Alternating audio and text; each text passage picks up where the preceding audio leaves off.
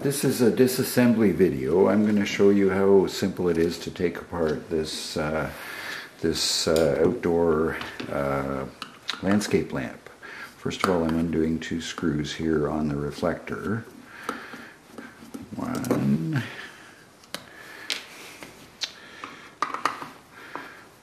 You can see it's made out of three sections here, three pieces of wood and this little LED assembly at the top. This is just a thin sheet of actually roofing aluminum.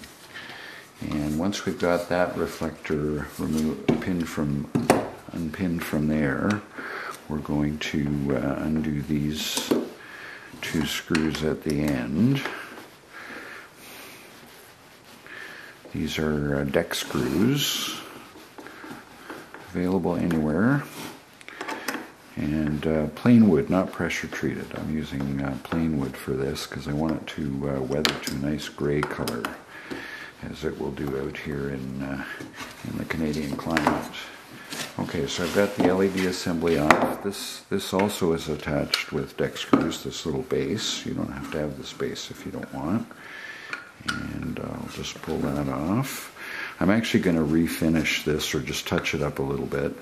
I used plain 2x4 here and just sliced it, nice square corners, but I want to just finish the edges and the face a little bit and the corners just to make it look a little more finished. So I'm taking it apart for you here to show you how to do it. I have an electric screwdriver, I'm just not using it. Alright, so we've got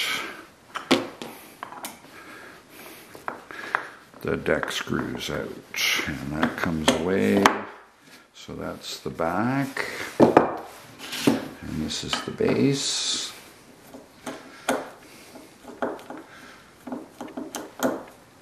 I will use the electric screwdriver next time.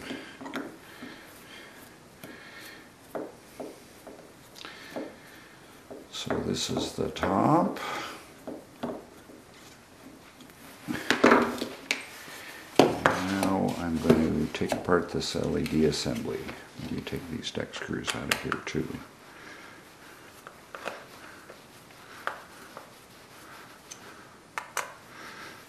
Okay.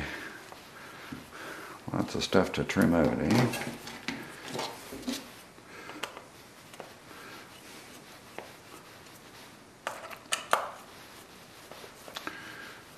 Boy, those electric screwdrivers are great. All right.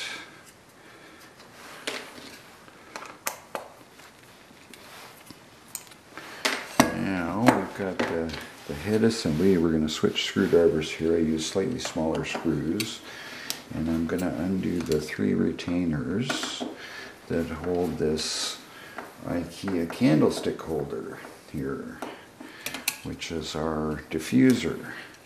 You can see I've just bent pieces of actually I guess this stuff is for plumbing, and bent it into the right shape to hold my candlestick holder in place. Alright, so now we've got the candlestick holder free. That comes loose. It's just sitting on here, and you can see the LED. And just two more screws, and we will have this out of here. And then we can refinish the wood and then put it back together.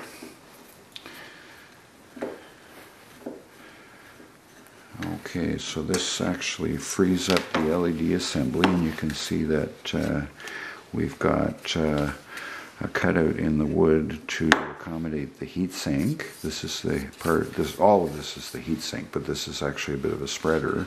And then this standard cord we've used off this surplus, I guess this would be a cell phone power supply. 8.6 volts, 300 milliamp, perfect for this LED. And we built just a little assembly like that for it.